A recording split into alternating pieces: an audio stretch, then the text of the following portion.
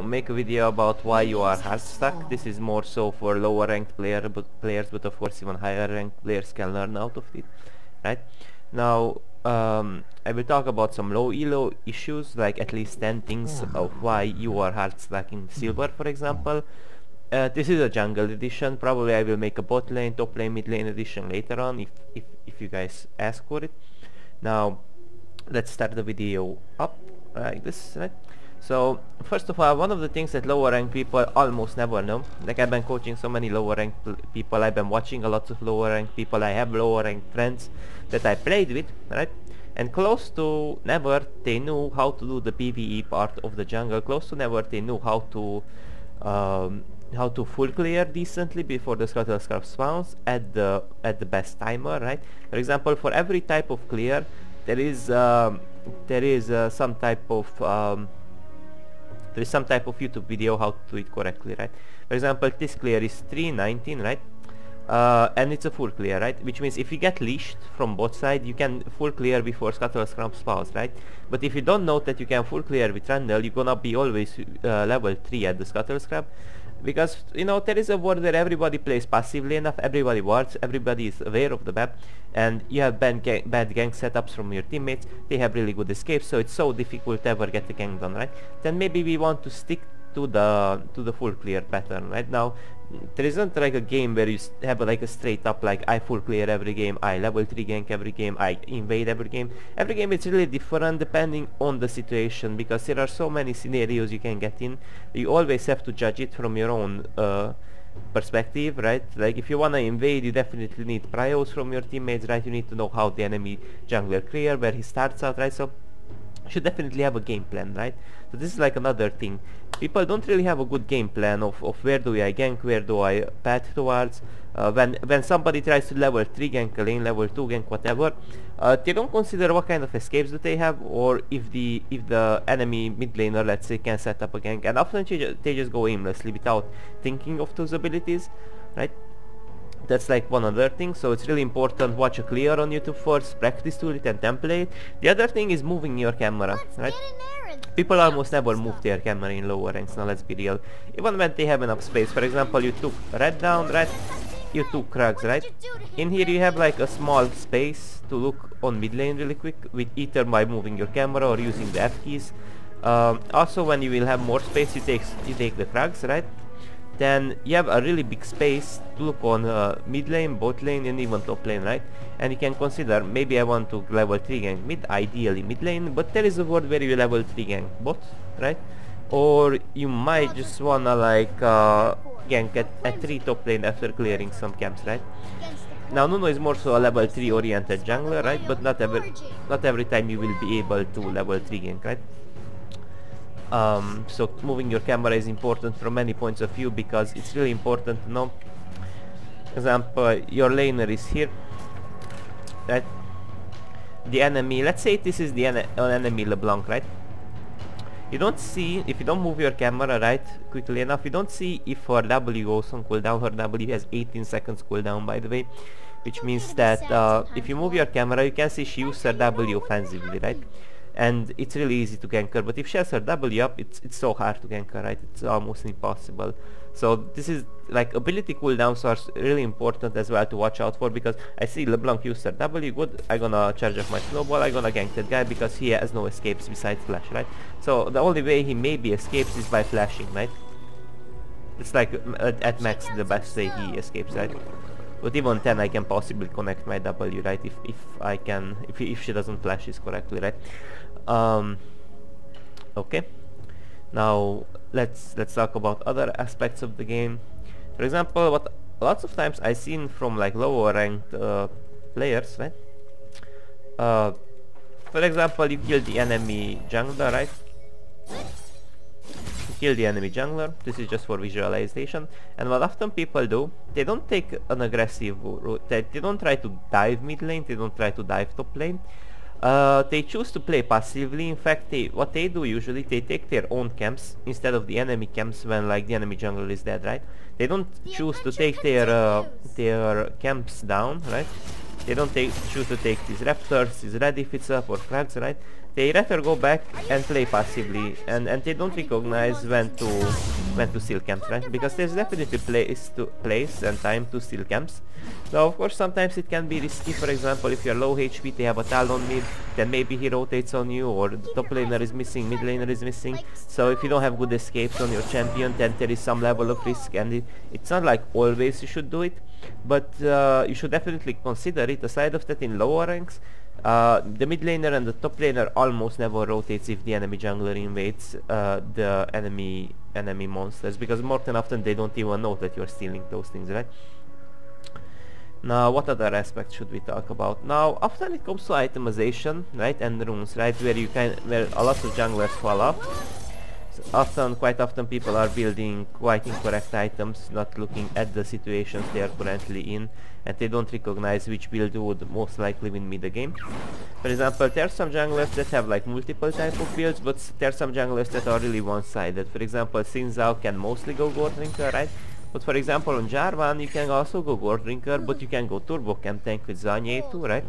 There are definitely, like, on some junglers you have more options. On some junglers it's most likely there is like one mythic you can rush, right? And it's definitely good to know when and what to get, right? For example, say you can go like two ways on some champions. You can go crit or lethality, or Shyvana. Shyvana is a really good example, by the way, right? Shyvana is actually one of the best examples because her builds are really versatile, and that's why you gotta like Google up. Now I won't talk about too much about her builds, but you gotta Google up, search up on YouTube what to build and when, because what you build is it can really determine the game. Because on Shyvana there are so many builds, it's unreal. I seen a challenger player explaining. If anybody wants the guide, I can post the link, right? Explaining how many builds are on Shyvana, and there are like 3-4 correct builds that he plays in Challenger around 1000 LP, right? Which means you should play it in your silver games as well. There's like a tank build, if your team needs a tank, right? Frontline tank. There is the AP build, right? And there is the AD build as well, of course, right? Each of them you can get it situationally depending what your team requires or what's good against the enemy team, right? For example, if they have a lot of AP counters and your team already has 1 or 2 AP champions, then maybe you don't want to go full AP, maybe you just want to go for an AD build. For example, they have a Kassadin that's building an MR, or maybe they have a Galleon mid, or what maybe they have like already in their kit magic resist and they are willing to build magic resist as well. Then definitely you can go for a Blade of the Ruin King build, right? Then again, the AP build, if your team has like 0 AP, then you're gonna be in such a good spot with Shyvana, because they won't build much MR, trust me. Like if there is one AP champion, they will mostly try to focus out the other champions. So if you ever get ahead on the curve, you will basically just one shot or wipe their HP in no time with your E. So that will allow you to really easily to go for a better build in the game, right? Monsters in disguise. Now, what other subjects do we have here in here to talk? I will talk about like 5 things, right? Around like 5 things, I suppose. Aside of that, like probably one of the basic things as well, maybe I should do it from the start of the video, right? So most of the junglers, they start out from bot lane, right? And this can be quite incorrect because they get double leash, and their thought process is because they get double leash, they should start from the bot side of the map. But usually you start wherever you are pathing towards to the lanes, right? You're not really like starting wherever you get double leash from aside of that. Sometimes you want to start from a particular area so you don't get invaded. For example, on Karthus you don't want to start from bot lane because it's easier to get, or like you generally need blue to clear, right? And you don't really want to start from both sides of the map because it's easier to invade Karthus at the blue and Gromp, right? So this is a thing you definitely want to avoid. That's like a really good thing to consider. Side of that, there are other like beginner mistakes such as never buying control wards, right? As a jungler you're roaming through the whole map.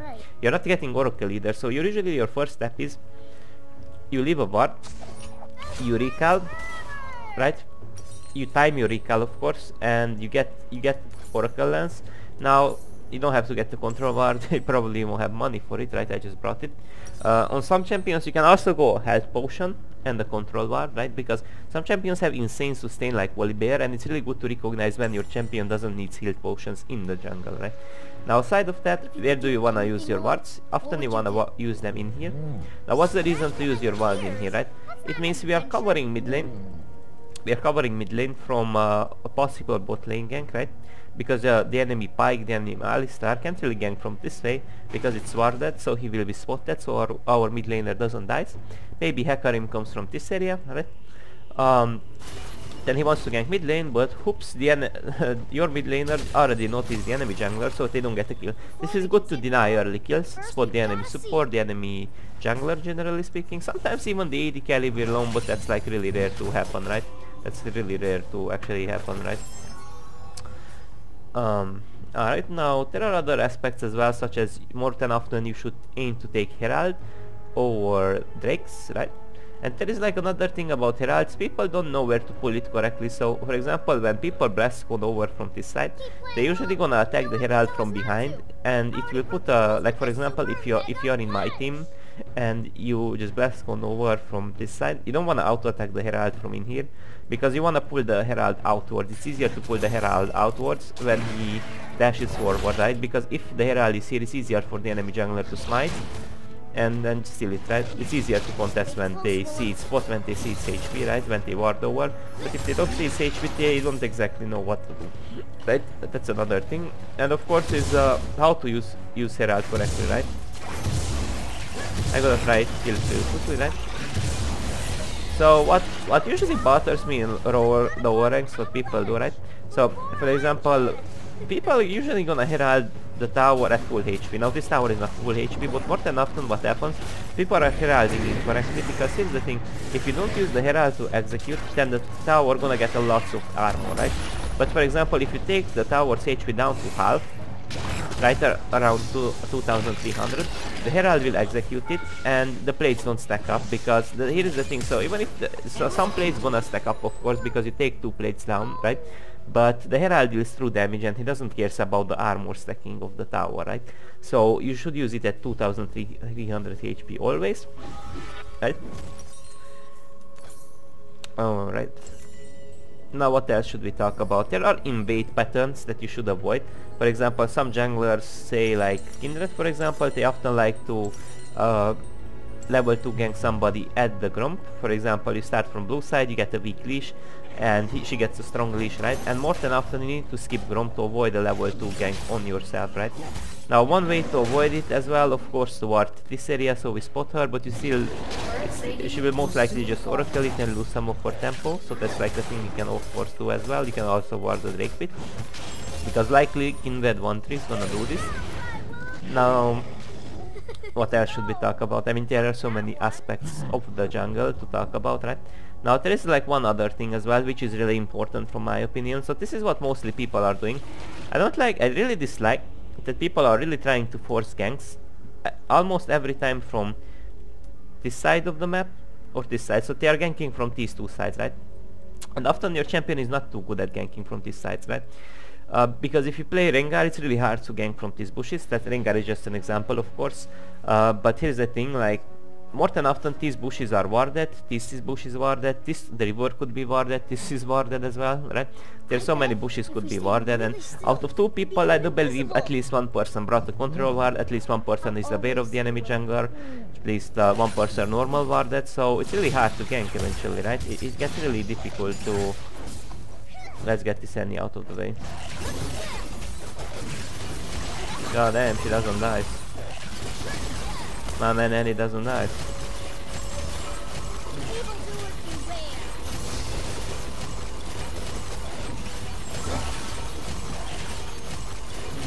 Now of course you can like gank from this side of the map, that's completely fine as well. If the enemy champions are really deep in lane, for example they are something like this, right?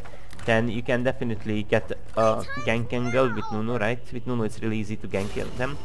But for example with other champions it might be more difficult depending on their escapes and their gank setups of your own teammates. So often what you wanna do, let's remove these dummies really quick. Remove dummies, right? So often you wanna gank from this area. Now with Nunu it's not necessary. Nunu is a different champion because his ganks are really insane with his snowball stun and speed, right? But for example, say you play a Jarvan, you play a Kha'Zix, you play whatever, right? How you wanna initiate, you start with Oracle, right? To see if any of these bushes are warded, and you need to play around minion vision. So in here the minions don't see me, I sneak into the bush, right? And more than often bot laners won't expect you to appear from a bush, from a bot lane bush. So say if I'm Kha'Zix, Echo, whatever I play, it doesn't matter. Let's say I play Echo, but it doesn't matter too much which champion do you play. It's not really champion specific, right? They won't really expect you.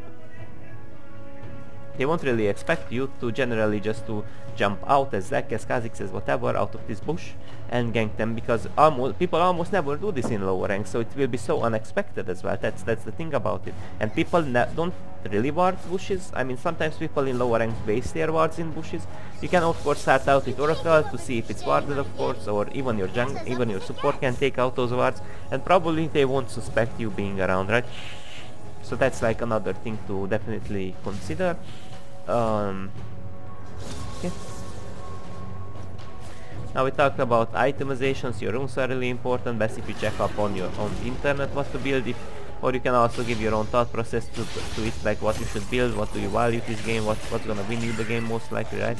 There are like a lot of things to definitely consider. I think this will be my guide on how to unstuck yourself from lower ranks. I don't even know how many like things did I even talk about, how many subjects, probably like 10, around 10. So yeah, this is the end of the video. See you guys for the next one. Goodbye.